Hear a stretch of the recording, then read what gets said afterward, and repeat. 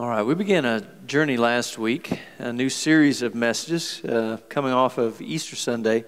We talked about what it means to be a disciple, what it means to be a follower of Jesus. And one of the things that we said is that a follower is more than just a learner, more than a student in the classroom, more than someone who studies following or talks about following, but one who actually follows. That's what it means to be a follower, a disciple of Jesus Christ. It's not a passive lifestyle.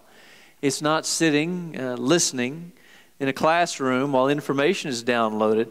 A disciple is a learner who will be a practitioner. In Mark's Gospel last week, we read Jesus' words, "Follow me, and I will make you fishers of men." And that there is a clear calling between the following and the fishing. And you can't separate those two things out when you're a disciple, a follower, a committed, lifelong learner and server with Jesus. So Jesus called out some guys, and he gave them an illustration that is clear, and that, even for non-fishermen, fishing for men. Any fishermen here today? Wow, everybody's afraid. Oh, there we go. Okay, thank you. Some of you really shouldn't raise your hand. But fishing is a real adventure. I enjoy fishing, and I'm going to tell you a story from one of my favorite theologians, Jerry Clower. He told this story. Yeah, some of you know Jerry Clower. You know how that works. And this is how he told it. And I'm going to use, I like to choose different states in our union to focus on any given Sunday when I tell a story. And because Oklahoma has taken such a beating over the last several years, the things that I've said and done, and I get a lot of mail, I'm going to choose Mississippi today. Now, just because I want to hear from different people. And again, my email address for any comment you have is jeff.mize@fbcallen.org. And that's where all my email goes. So there's this guy, Jerry Clower tells this story. There's this guy, and he's from Mississippi, so we'll call him Bubba because there's a better than zero chance. And Bubba was going out fishing, and every time he went out, he just caught a boatload of fish. When nobody else was catching anything, Bubba caught fish, and not just a few fish, but he caught a lot of fish, and to the point that, okay, something odd going on here with Bubba's fishing, and something's not right, and the game warden has been hearing these stories, seeing these reports, and he decides, I'm going to see what's going on, but I'm pretty sure something illegal's happening. So the game warden, he didn't reveal who he was. He approached Bubba and said, "Hey, I heard you're a great fisherman. I'd like to learn, and could you be a fishing guide for me?" And Bubba said, "Well, sure, join me early in the morning as good fishermen do." He went out. The game warden, in disguise, undercover, and fisherman Bubba. They went out in the middle of the beautiful, glassy lake. Bubba stopped the boat. He reached under the seat. He pulled out a stick of dynamite. He lit the fuse. He threw it in the water. Kaboom! Fish just floated up all around the boat. He got his dip net.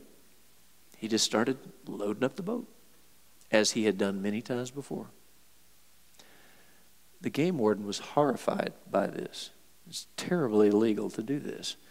And he says, Here is my badge, here are my credentials. I am the game warden. What you're doing is illegal, and I want to bury you underneath the jail. This is so wrong. You can't do this kind of stuff, Bubba. He put down his dip net, and he sat down in his boat, reached under the seat, pulled out a stick of dynamite, lit the fuse, just tossed it over into the game warden's lap.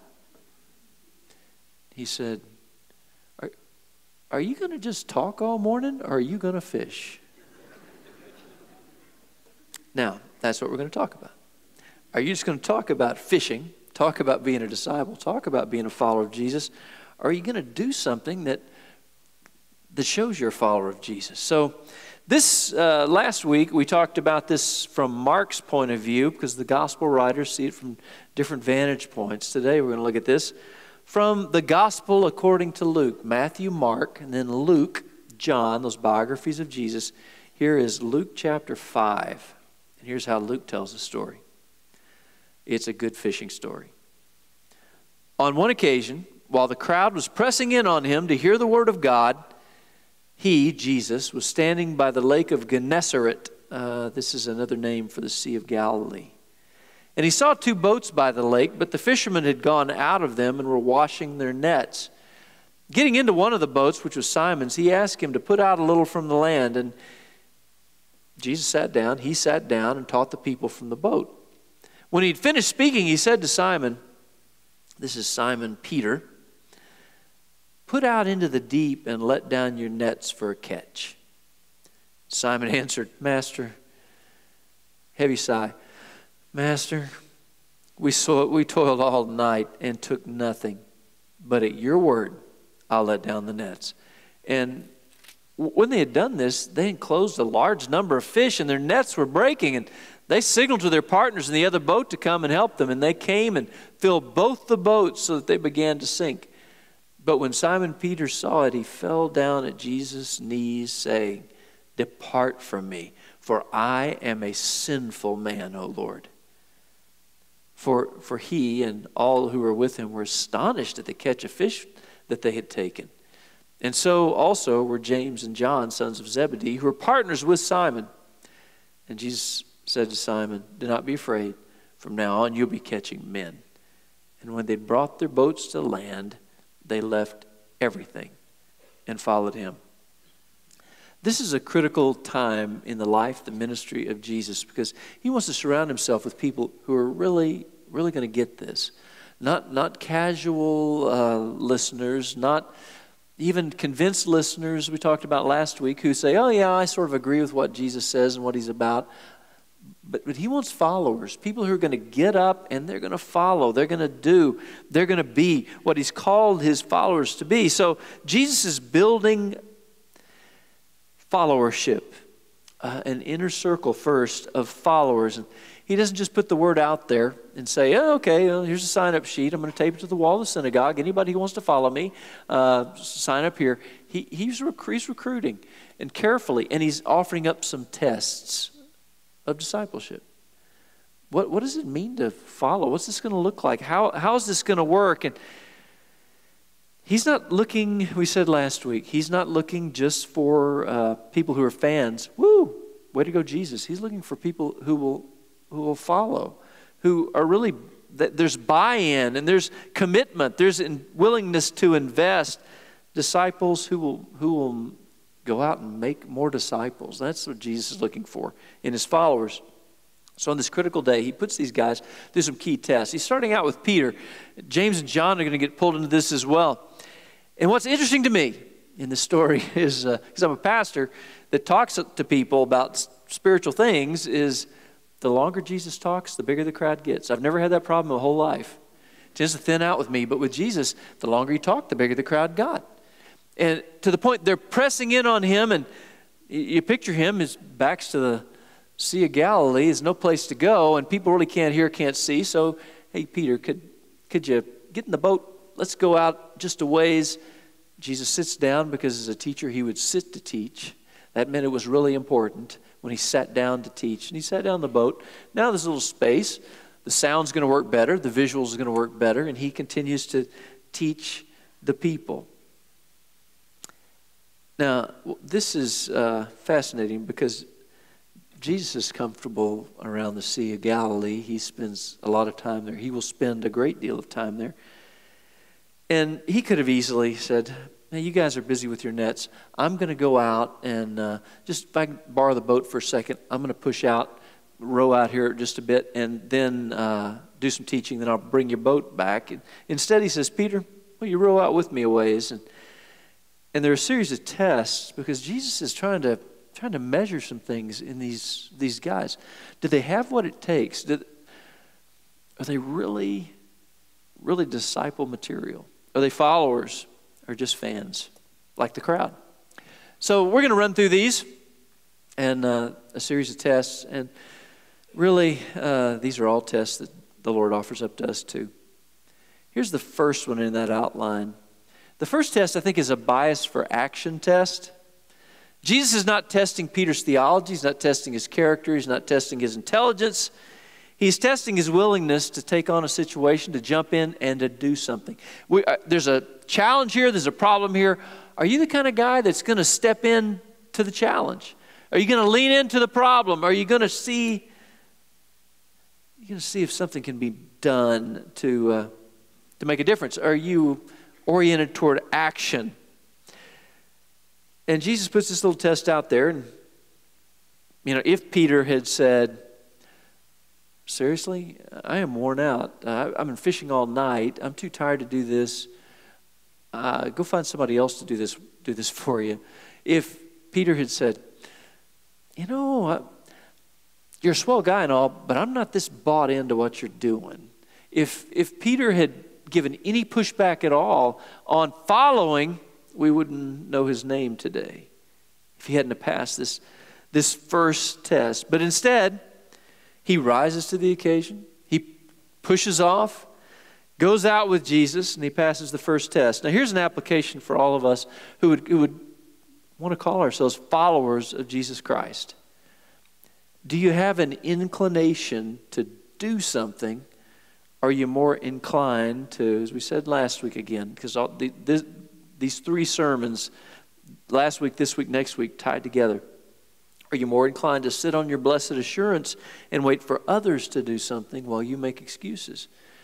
When God's call goes out, are we more inclined to say, I'm sure somebody else will go first if I'm not raising my hand. I'm not stepping forward. And even when Jesus prompts something in our spirit, do we have an inclination to give him our yes quickly?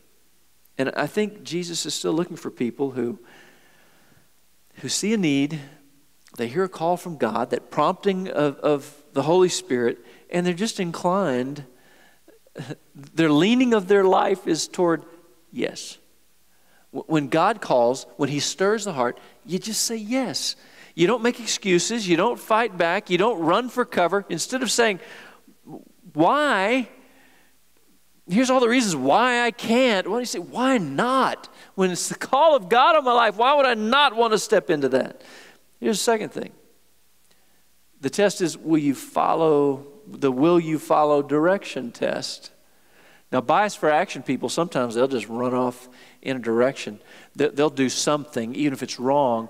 But they don't follow direction. They say, well, I'm not going to listen. I'm not going to listen to what a faith-based community says. I'm not going to listen to what the scriptures say. I'm going to do what I want to do. I'm going to make my own agenda. I'm going to make my own plans. I'm going to determine what I think God would like to have from me rather than what his word has declared I should offer up to him. They don't follow anybody's orders. And Jesus is testing Peter to see, are you the kind of guy, you have an orientation toward action. Are you the kind of guy who'll do what I ask you to do? Who will just say not only yes, but yes, I'll follow what you've said. Well, here's Peter, and he's fished all night, and they'd worked hard all night, and they haven't caught anything. And now here's Jesus. Now, Jesus is a carpenter by trade. He's a teacher. He's not a professional fisherman. And he's telling professional fishermen, this is what you do. These guys with their nets, this kind of net fishing, they fish at night. Because that's how good fishing is done in that environment. That's the shallow water. They throw these nets. They do all this. That's why it's daylight now, and they're sitting and they're cleaning their nets and they're mending their nets and they're getting ready, because tomorrow night, after a bad night this night, tomorrow night maybe it'll be a little bit better. And so these are professional fishermen, and Jesus asked him to do the unthinkable. Okay, hey, Peter, thanks for letting me borrow your boat. By the way, here's what I want you to do. Go out and do all that stuff that you know you need to do at night. Do it in broad daylight. Just go out there right now in front of these people and do the unthinkable. And I also appreciate his response in verse 5, where it was partly because it's just so honest. He says, Master, we've worked hard all night and we haven't caught anything. We have done our due diligence, done our best. But because you say so, I will. because you command it, because you're asking, I will. If you've never underlined anything in your Bible, never marked anything in your Bible, why don't you mark that one? Because you say so, I will. He's struggling a bit, but in the final analysis, he says, because you say so, I will. And his answer is yes. And this is a powerful witness. It's a powerful statement by a Christ follower. And again, if Peter had not passed this test, I don't think we'd know his name today. This would be the end of the story of Peter in the Bible. Some of you, God's tugged on your heart about things. God's prompted things in you. He's stirred things in you that this is not the way it should be. This is how it should be. Because a lot of us, we're fine moral people. We're not doing what God said to do. We're not living that life of faith that He's called us to live when we're really disciples, when we're really followers. And we said last week, if you're not following, you may not be a follower. That's the way that works. So you've heard that stirring in your spirit. You've had that calling from God. You've read something in the Bible. You've been in a Bible study where someone else has declared, this is what the Bible says, and you know what you should do. You know what you should change. You know what you should put away. You know what you should take up. You know that you should share your faith. And we all have excuses about why we don't. And the question on this test is, are you willing to just put your yes on the table and say, yes.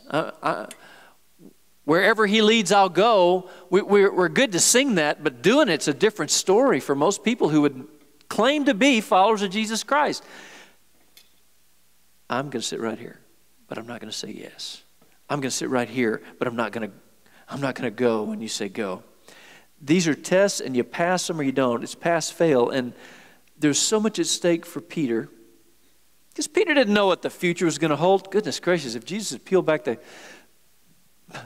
curtain of time, and Peter could have seen everything that was going to be happening in the next few years, certainly where the road would lead to the end of his life. Oh my. But because you say so, I will. And his whole life opens up. And he passes the test. Here's my challenge to you.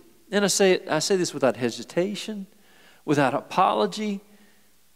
Everything God asks you to do, every prompting of God's Holy Spirit, just say yes. Just try it. Just take a faith step and say yes. And I'm not saying you can't wrestle with it. Like, oh no, I got too many. Well, Peter's a pretty good example. He wrestles with it. He struggles with the issue. Well, here are all the reasons why I don't think it's going to work out. I mean, I feel this tug. I feel this fear. I feel this obstacle. It's going to hold me back.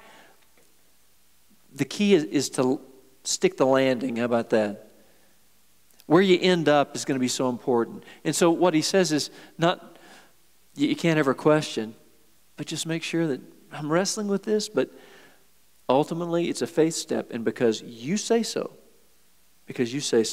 I will. You will never regret saying, I will, saying yes to God. Here's the third thing. It's the who deserves the credit test. I read a story like this, think, boy, Jesus really did test him on this, because business was bad. If Jesus had left him with business is bad, it would have been a lot easier to say, I think I'm going to go find another business. Jesus called him when business was great, when they'd had this incredible catch. So Jesus arranges for this incredible catch of fish. And why? Well, it's not just because Jesus thought, oh, those poor guys, they fished all night and didn't catch anything. I need to help these guys out. I think it's about more than them making money on their catch. I think it's the who deserves the credit test. And I think that Jesus is finished teaching. He tells Peter, hey, I'm going to drop me off. You go back out and you do the fishing thing. Well, as long as Jesus is there, the crowd's still going to stay. So they're watching, and Peter does this, because you say so, I will. And he drops down his nets, this huge catch of fish. James and John are his business partners. They come out and help him.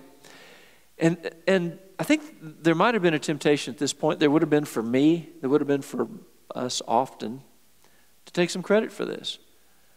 You have a crowd, you have incredible success, against all odds, not the right time to be fishing. And there's all these fish, and say, I'm taking some selfies, and I'm posting some stuff to Instagram, and I'm going to celebrate this. We're fishermen of the year. We're the greatest on the Sea of Galilee. Nobody can do what we've just done.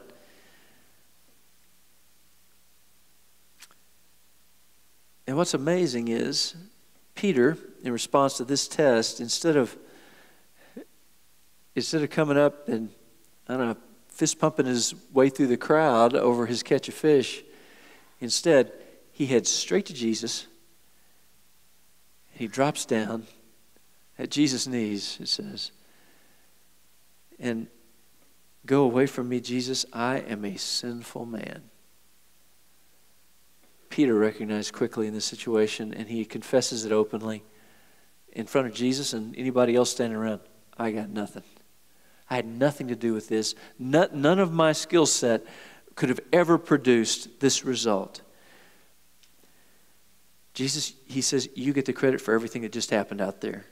And this is a test, and we get put through this test all the time. And it's true in church life, the things we do in response to God's call in our life here. And it's true in family life. It's true in work. We are quick to take credit for things instead of immediately. Every good and perfect gift comes from above, the Bible says. And to turn immediately our attentions toward the Lord and say, God, this is all because of you. This is all you. None of this is me. There's a human nature thing with us that we tend to claim credit quickly. Who deserves the credit for successes in life and ministry and family when you're a believer in Christ? Oh, we got to be quick to credit God. It's by His wisdom, by His power, it was His idea, it was His strength. And this is a big test. And Peter really did well in this test. He passes it with flying colors. Do you give God credit, God thanks, God praise in everything? Instead of saying, well, God, thank you. And thanks for helping me out. Thanks for you get the assist on the score that I made. Oh, it's so much bigger than that. The fourth test is the grander vision test. And once the buzz of the great catch, it all happens, you'd think that everyone would just go home and the whole event's over. But Jesus poses quickly another test. And this is the grander vision test. And timing is everything in this test. So there's a buzz in the air, catch the fish, how everything is unfolded. And Jesus, his expression to Peter, Simon Peter, James John, that was pretty incredible, huh? Well, you love that, didn't you? All those fish, all that success, something that was so big that you couldn't take credit for it, something so real, it couldn't have been anything that you produced. It's not a game, it's something so much bigger. Now, and by the way, next week we'll talk about the power of following together and the values when we follow God together. He said, you guys got to do this as a team. You experience this shoulder to shoulder, this incredible catch of fish. How cool is that? Well, now, if you got that excited about scaly, stinky underwater creatures, what if it was people? A lot of people you guys already know who don't know me, will not spend eternity in heaven, will in fact spend eternity in hell, separated from God. What if, instead of just catching fish, what if you had a shot at spending the rest of the balance of your life redirecting, engaging with eternal destinies of people? What if you were turning that around? Wouldn't that be even more fun than catching fish? And nothing against fishing, but you just compare the stakes. You bring the fish. They're going to eat a few of these fish. Most of them, they're commercial fishermen. They're going to take these to the market. They're going to sell them to other people. And they're going to make some money. And there's nothing against making money. It comes in handy, right? But You take a moment and you compare the value of, okay, here's making $1, and here's eternal destinies. Well, you see the difference between those two things? How incredible. To be able to impact the eternal destinies of other people. And he's saying, I want you to accept my invitation to be a part of that work. You want to catch fish, or do you want to catch people? Dollars or destinies. Now, it's important that you understand there's no shaming going on here. This is a test where, okay, well, if you have a job where you're selling stuff, making stuff, managing stuff, teaching stuff, or you're telling people about Jesus all day, then, this doesn't count, this is wrong, and this is right. That's not the picture at all. Nowhere in the Scriptures is it painted that way. This is a vision test. Do you have a heart for the eternal?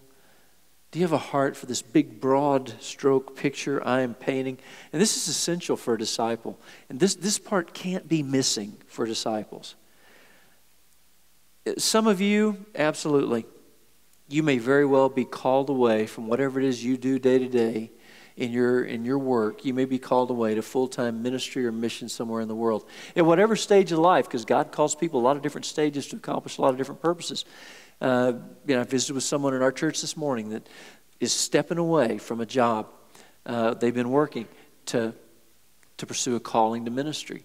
And it's a big faith step. So, we celebrate those things. I pray God would always be calling people out to full-time mission in serving Him. But the core of discipleship, the grander vision, is to take your love for Jesus and your desire to share Him and take it to your workplace, to your school, to your neighborhood, to your extended family, and be a part of the grander vision of fishing for eternal souls. And that's the grander vision. And in doing that, be the most dedicated. The Bible talks a lot about workplace stuff. Be the most dedicated employee there. You work hard. You do what you're supposed to do. But there are times, there's a break time, or there's a lunch time, or you're transitioning between place to place, or it's before, or it's after work, or it's, hey, let's meet some evening, or some morning for breakfast. And you get to be a part of the grander vision. And you're always thinking, not just, I make widgets, I sell widgets, I repair widgets, I do bookkeeping for widgets, whatever it is you do in your workplace. But you say, in all of my circles of influence, all the different places, and how many places do you have influence? Well, over here it's those parents that you stand or sit on the sidelines with at games. And over here it's this club that you're a part of. And over here it's your neighborhood. And there are all these different circles that you're already a part of. And the challenge is to join Jesus in the bigger redemptive picture of the needs of those people. Everybody needs to know Jesus. Everybody is lost apart from the Savior and needs to be saved. And that's the challenge of discipleship. Jesus is inviting you to the greater vision. This is the environment where I am to carry out the grander vision. This is my arena of influence, my circles that I function in, and I'm going after the big fish. I'm going after destinies. This isn't about necessarily changing vocations. That's not the test. It's about getting it, seeing it, being seized by the grander vision. Throughout your day, I'm taking responsibilities today. I'm going to do the best in what I do, but the affection of my heart is going to be on the grander vision. And I'm going to be leaning into it all day because people are lost without Christ, and it has to bother me, and I have to care enough about these people that I spend my day with to desire to maybe spend eternity with them. So I'm going to make some choices about the grander vision. And it's a test. And it gets put in front of us every day. And you have to get it, you have to see it, and you have to go after it. But it's the grander vision test. And it's a part of what it means to be a follower, a disciple of Jesus, always. This isn't for a select few here or one or two there. This is what it means to be a Christian. The last thing, this is the will you leave it behind test. And this is from verse 11. It says they pulled their boats ashore, and they left everything to follow Jesus. Everything. Now again, sometimes not often, not regularly, but sometimes God taps individuals on the shoulder and says, I want you to change vocations. I want you to move. I want you to do something completely different than you've ever done before. I want you to leave everything you know, everything you've been trained to do. I want you to leave it all. My hand on your life, I want you to follow me, and it's going to cost you everything. And that's a test. But the leave it behind test, this is what I want you to hear about this. God may ask the big thing of you, but I assure you, when you have committed your life to Jesus, when you're a follower of Jesus Christ, when you're a disciple, God's always going to call you to give up some things. He's going to call you to step away from some things. And we step away from convenience. He'll call you to step away from your comfort. He'll call you to step away from what feels safe. Think, well, that stinks because those are all my favorite things. I live my life to feel comfortable and safe and things to be convenient. He'll call you to let go of some things. And I want to tell you this. Just let go. Just let go. Take a step of faith once in your life. This is the only way you become a Christian. It's the only way you live as a disciple is you say yes and you leave some things behind. Think about this. Jesus left everything behind, left the glory of heaven that you might be redeemed, bought back, purchased by His blood at the cross. And if God is asking you to leave something behind to go into a new venture, just know this. He's really stretching your faith. He's going to always do that. Just let it go. Look at what God did in the lives of these guys, ordinary guys. There's nothing overly noteworthy about Peter and James and John. But they were willing to pass the test. And then there's this multiplication thing that happens because these guys say yes to Jesus. These guys say, I'm going to let some stuff go. These guys say, I will follow you with all my heart for the rest of my life, which is what it means to become a Christian, to enter into a relationship with God. And they told some other people about Jesus. And then those people told some people about Jesus. And then they told some people about Jesus. Finally, somebody got around to telling me about Jesus. And I've told some people about Jesus. And there's a multi-generational element to discipleship. It's not just about me and mine. It's about Him, His great work in the world. Will you leave it behind? God is speaking to some of you this morning about this stuff.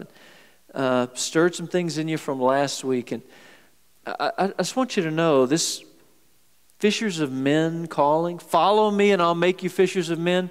The following and the fishing are always connected in Scripture. Those aren't two separate things. Those aren't two choices on a multiple choice test. If you're following, you're fishing. You're reaching out. You're part of the grander vision. You're part of making disciples. And that calling's on all of us. And so I'm calling you out on this. Yesterday, I appreciate, and I shared with them yesterday morning, I appreciated 40 or so of our people. We did this last month with over 40 people. Yesterday with another 40 or so where we did training. People just said, okay, I'm willing to say yes. I'm willing to be trained, and I'm willing to go.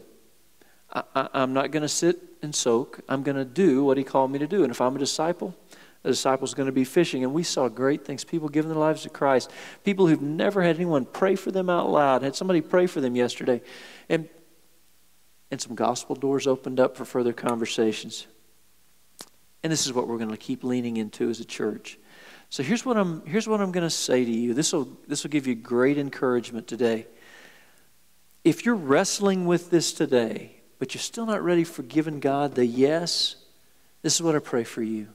I pray that you be stricken with insomnia tonight. That you'll be sick at your stomach, miserable, burdened, worn out. I pray you'll have the worst May 1st in the history of May 1st tomorrow. Until you give God your yes. Because until you give God your yes, until you say, I am truly going to do this. I'm not going to play a game. I'm not going to pretend religion is the same thing as a relationship. That thinking it is the same thing as doing it. That being a fan of Jesus is the same thing as following Jesus.